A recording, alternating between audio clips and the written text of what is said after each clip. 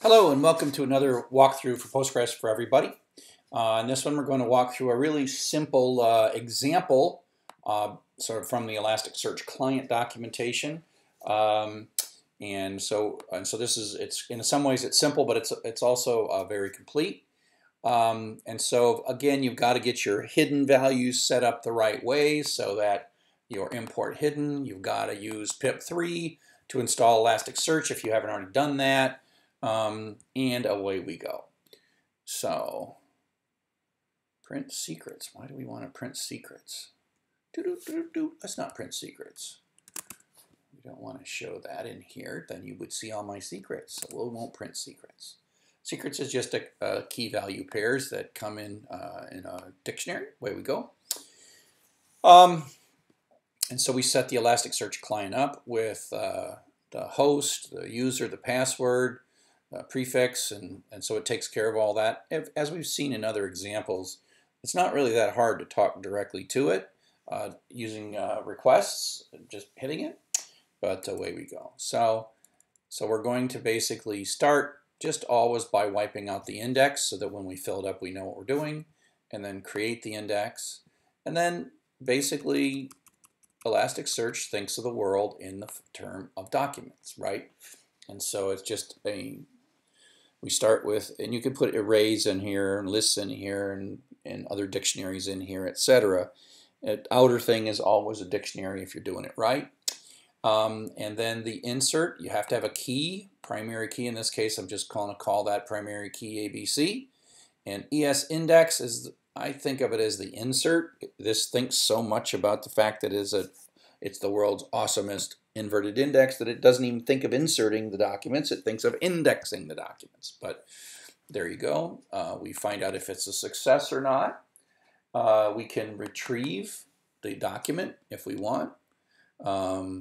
This refresh is, in effect, delay until all of the indexes are finished. This is a lookup by primary key, so it's not that big of a deal. This says I'm going to actually use the inverted index, so finish. This can be costly, so I'm only doing it for demo purposes. Tell it to recompute the index, normally take up to 30 seconds. And so would you like pause? Now this is a more sophisticated query, and you can take a look at this documentation. We're kind of following this particular documentation. So this is a query. Boolean is a combination. It just is a way to combine multiple, in effect, like and, right? And so this is like a where clause.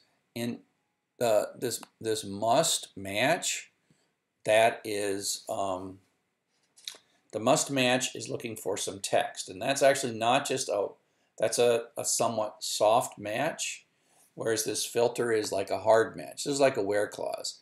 And so this, I'm looking up, in this particular case, this is like applying a where clause. A filter is like really and truly reducing the number of documents that are being searched. This bonsai is more of an approximation, something that looks like or sounds like bonsai, maybe with stemming, etc., etc. And so if you look at the document, I'm putting a type in here that it's a type tweet. Now I'm only putting one document, so it doesn't matter. This is kind of your where clause, and this is like your soft text lookup. And the bool basically says both these things have to be true.